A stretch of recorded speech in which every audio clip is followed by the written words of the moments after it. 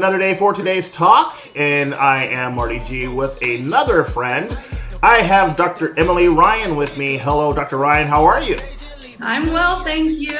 Thanks so much for having me. I am so glad to have you. I feel like I just had breakfast with you. We just had greeters a little bit ago, so hello. So I just told everybody, this is totally honest. This is recorded, so we are actually talking after greeters. And I was talking to Dr. Ryan. I literally have this thing because every time I know I've got to talk to her, I think about clear and present danger. Like, Harrison Ford, like, I've got Dr. Ryan. Oh boy. Are you a spy?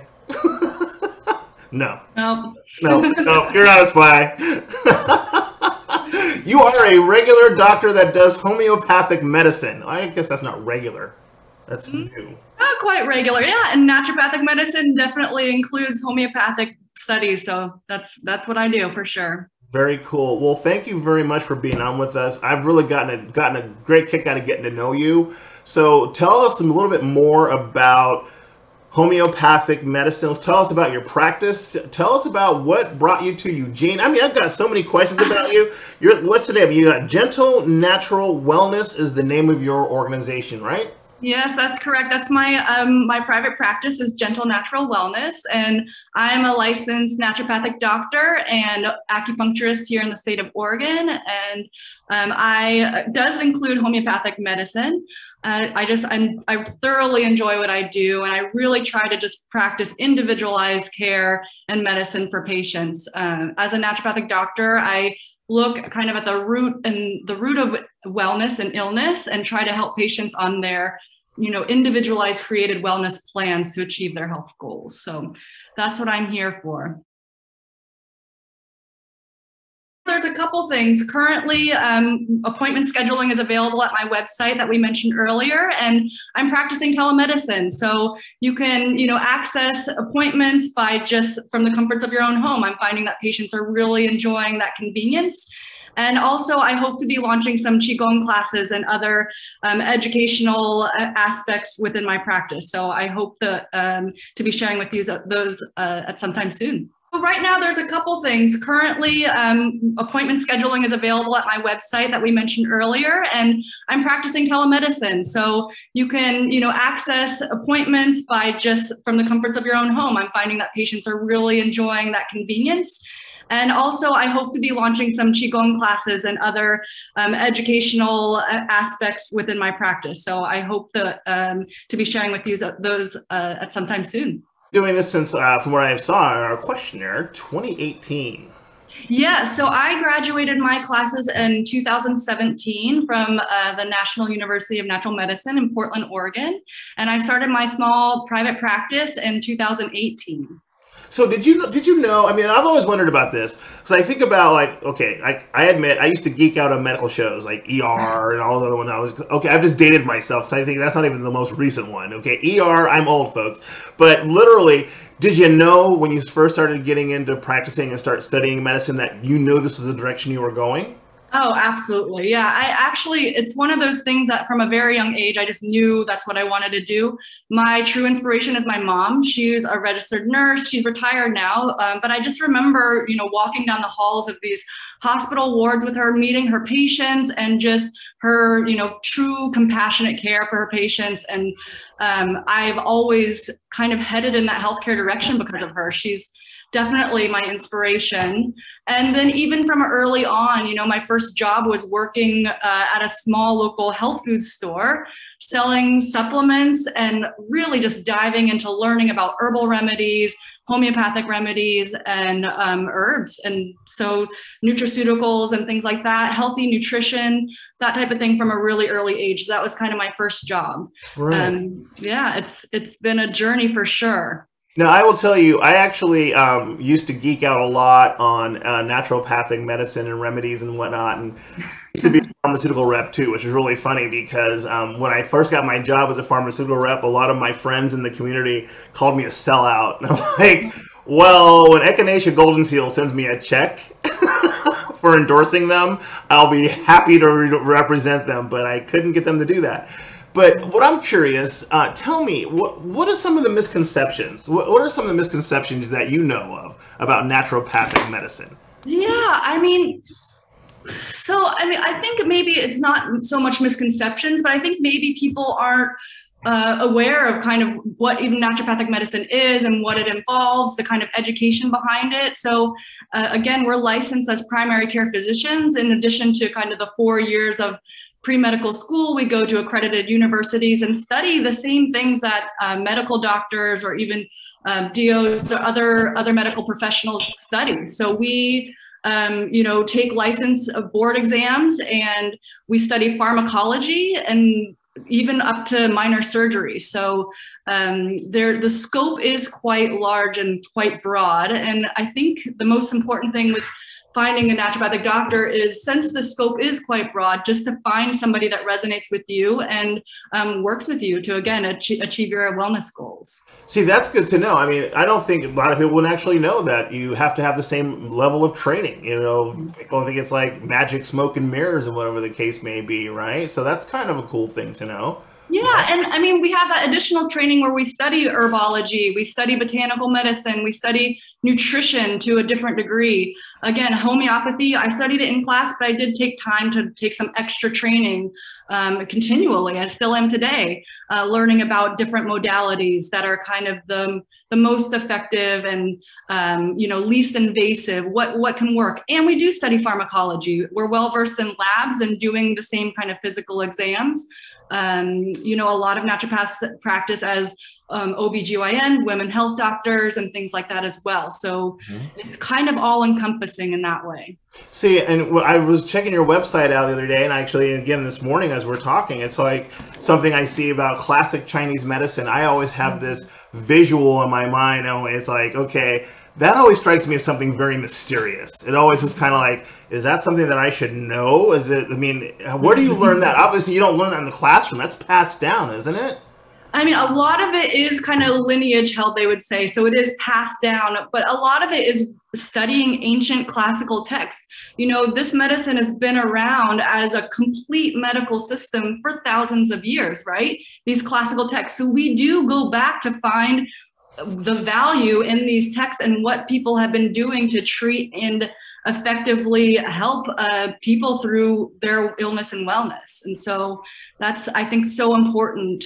And I've found so much more value, in these two types of medicine, naturopathic and classical Chinese medicine, than I ever thought I would find. So it even includes, classical Chinese dietetics. So learning how to eat with the seasons, so as we enter these kind of colder seasons, currently being October, entering into these kind of cooler months, learning how we can kind of be in tune with nature and make sure our bodies are best supported as we enter these cooler months. So eating soups and stews and squash, eating local foods, and incorporating those types of ideas that were written about too in ancient history. So it's pretty interesting to incorporate all of those things. Well, I like the whole idea of eating. Eating's a good thing. Me too. See my girth, you can tell eating is not an issue for me. Now, I've always kind of, and I got to be honest with you, I've always been kind of weird when it comes to acupuncture, because I hear good stories, I hear bad stories. I don't really understand the overall benefit of, but I'm sure you could give me a little bit of, like, say, what are some of the things that acupuncture could do for me? I mean, really, what can it do to help me? Yeah, absolutely. I mean, acupuncture, I think, is an amazing modality that, I've particularly studied the more gentle forms of acupuncture, but really it's a holistic medicine, right? So we're looking at not just the physical ailments, but mind, mental health, and also even spiritual, but mental, emotional, physical health. So of course, I don't know, maybe you've heard like acupuncture can help with things like pain and anxiety, depression, but we really look at the whole picture. But it's kind of an all-inclusive medicine. So for diagnosis, generally, we'll do different assessments, take a full intake history, and feel pulses even. So we do pulse diagnosis, tongue diagnosis, and create kind of a treatment plan to create kind of an individualized wellness plan. I know that's vague, but there's so much involved with this. I wouldn't say I was vague. That's pretty, gives me an idea. So would you consider yourself like a general practitioner, or do you? I mean, what do you focus on within your practice? Yeah, I mean, that's definitely family practice, I think is, general practitioner can be a good description. It's always interesting because they say, you don't find your patients find you. And I guess I will say that with my practice, the types of medicine that I practice, being more gentle acupuncture, working with sensitive patients, I find that the ones that gravitate to me are ones that are either new to naturopathic medicine or kind of have been through the ringer, say with maybe more allopathic models or Western medical models, have been through the ringer and are just maybe not attaining those goals that they're looking for. Also get patients that are in their elderly years and are just need that more gentle care. A lot of my patients working with kind of different demographics, patients diagnosed with cancer, they're often very sensitive due to the kind of treatments they're going through. So it really depends. But since it is a holistic medicine, I kind of take my time to get a full picture of health history and what's going on at the moment and incorporate that into creating a wellness plan. Very cool. Now, do you have any other professionals working with you, or are you kind of like an army of one?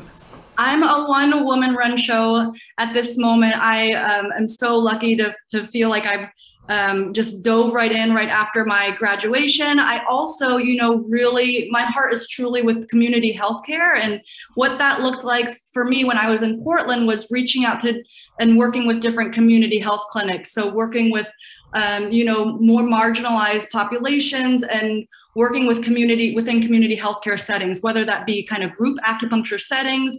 I worked also within this community clinic called the Institute for Traditional Medicine, helping with chronic illness and those types of things. So I feel lucky to kind of have my own practice, but also just be involved in the community. That's really important to me. Very nice. Now, I got to ask you, okay, because I see this almost everywhere, and of course I've got it behind me now. Tell me about this logo. Oh, sorry, my dog. Yes, that's right. It's recorded. You can't change the dog bark. Okay, so tell me, what is the significance behind your logo? Sure. So, I actually was adopted from Korea at a very young age, and this is a motif of a temple actually in Korea. That's where my roots are. I've visited, I've volunteered at orphanages throughout my years since I first visited when I was 18. Actually, I went on a journey to search for my roots, and so this kind of stood out to me. I think it represents a connection to nature. So there's two things that I think that historically it could have represented, either clouds or a fungi, so a mushroom of some sort. Okay. And the original design is from a temple, and it was multicolored. This particular Korean temple was very, very colorful. So turquoises, reds, you can imagine. I just was drawn to it. And some people actually say it reminds them kind of a figure of the brain. So it's really interesting to me what people kind of get out of it. I just had that personal connection. I was drawn to it. And I was just kind of cool. I mean, you got your own personal spin, but I mean, because literally I was thinking kind of clouds myself, and I'm like, well, it's kind of like a brain though. And I'm like, but it's kind of like a cloudy brain. So I guess it's more abstract that you can kind of bring yourself into it. Yeah. And some mushrooms are kind of shaped in this shape, the Coriolis mushroom. There's a whole bunch of ideas. I think there's probably books written on Buddhist or temple motifs. So right. So, I always want to do the best I can to get you the help I can. And is there anything that I could help, or anybody watching? What's the best way that we can help you, or if we want to get a hold of you? Well, first of all, what's the best way we can help you right now? Yeah, absolutely. I mean, if you think of somebody that's looking for a naturopathic doctor to work with and maybe having challenges finding the health or retaining their health goals, whether that's having somebody that can truly sit down and listen to them. They've maybe had a long health history, or just somebody to listen. I feel like I do have the education and training to review lab work, and I have the time and I have the heart to want to help people to really focus on their wellness. So, feel free to send them my way. I do offer free 15 minutes consultations. And again, that's more of a meet and greet to see if it's a good fit, right? So Right. I think the most important thing is to find a practitioner that you resonate with. So I don't think I'm going to be the perfect doctor for everybody. That's not what I think. I don't know if my colleague's going to be the perfect doctor for you, but I think finding somebody is really important. And again, I just hope to help people on their wellness journey. That's awesome. Okay. And what's the best way to get a hold of you? Absolutely. You can either give a call or hopefully the number will pop up soon, or the website there. Oh, yeah, I can do that. Yeah. Here's the website, everybody. I'll actually make sure that I also put this in the comments as well. But there's the website. Great. Yeah. So any of those modes of getting in touch would be great. I'd love to hear from you. Okay. Fantastic. Anything you'd like to share before we go? No, I just appreciate your time. Thank you so much too, Marty. I'm really, really happy to be doing this and sharing my practice with the world. If I can help in any way, then please do reach out. Absolutely. That's perfect. Well, definitely. I will be more than happy to spread the word, spread the love, and definitely glad that you could spend some time. But before you go, I've got to do it. It's the new section that I have. I warned you about it. It's time to let's get real. Let's get real. 3,000 questions. And I'm going to ask you 3,000 questions, Dr. Ryan. You may need a doctor after this, doctor. All right. I'm trying to figure out which one I should ask you first. So out of my book of 3,000 questions, I'm going to ask you 3 of 3,000. And I went through and systematically picked these based on no criteria whatsoever. The first question I want to ask you is, what is your favorite outfit? Ooh, I always go for cozy, like I have to be comfortable in what I do. And right. I compromise something that looks professional, but also is just super cozy. So we're in kind of sweater season right now. Okay. Yeah. Okay. Go for that. Sweaters are good. Okay. I'm gonna save that one for last because I like that one. Ooh, this is a good one too. Okay, so question number 2. What brings out beast mode? Oh, beast mode. Can you define that a little bit more? Beast mode for me is, I interpret that as nothing stops you. You just put your head down and just nothing can stop where you're going. You have a destination, you are going to get there. Yeah, absolutely. I mean, I think, oh man, that's such a good question. I feel like a lot of the time I might not show it, but a lot of the time I just kind of put my head down and buckle down. My mom, I think she called me persistent when I was young. So maybe that's beast mode. So exactly. Yeah. I don't know if I have like a particular answer, but I feel like that's an aspect of my personality. And you're always in beast mode. Yeah. And you're kind of a friendly beast? To my business per se, relating to my practice, I'd say, finding patients' resources, so that's, I think, it's not about resilience. Sometimes it's about resources. So, in pertaining to health and wellness, that would be working for my patients, for my clients, in whatever matter that would look like, as far as finding them the resources, even if it's not me, if it's outside of what I do, let's get those answers, so that's what I feel like I'm in beast mode. I think in reality, very similar to what I do as a consultant for ADA compliance and conformance. I mean, I'm like always in beast mode too, because I've got one client that I'm constantly looking for things, and they want me to, find the right match for what they're trying to do. So I'm out finding different information and putting things together. So I think from what you're saying, we kind of both have to be in beast mode on a regular basis, especially when we are one man, one woman shows. We gotta we don't have anybody to delegate to. So beast mode is when we open our eyes, pretty much. Well said. All right. And here is the most telling question that I think I want to know, because I'm like, ooh, I definitely know this from the doctor. All right, Dr. Ryan, what is the most radical thing you've done appearance-wise? You know, I go through these phases of growing out my hair and then just cutting it off. And, you know, I've been grateful to to find organizations that accept it for donation. But really for me, like appearance wise, I don't know. There's things about changing in cycles in life where it feels liberating, right? To make these types of changes. And so I've definitely done that more than a couple times, I will say. Okay. Yeah. Pretty radical. Well, fantastic. I will tell you, this has been a lot of fun. I definitely enjoyed this. I hope you did as well. It wasn't too painful. Absolutely. I really appreciate this. I do too. Thank you so much for spending time with me, folks. Definitely reach out to Dr. Emily Ryan. She's definitely a joy to get to know. If you get a chance, swing by her practice. I've got that information up for you at the bottom here in the comments. If you'd like to be a guest on my show, definitely take a look. There's a link to schedule. Would love to have you. But for now, I'm going to say see you later. Dr. Ryan, would you like to say goodbye? Bye, everyone. Thanks so much for listening, and thank you, Marty. You are so welcome. Have a great day. You too. Thanks a lot. Bye-bye. Bye. Leave it early, but I'm here night. Long and short to keep the head right. Teed up out in Malibu, got sand all in my good shoes. Pressing with the pessimism, but I only came for the good news. I am the show that they came for, hitting the target I aim for. We've been discussing the contract, just telling they get what they paid for. I am not with poverty, really it started to bother me. I need the yacht with the property, they come with the view that you gotta see. Came up from the basement, hit the rooftop with a passion. Bad with some good credit and a good sense for the fashion.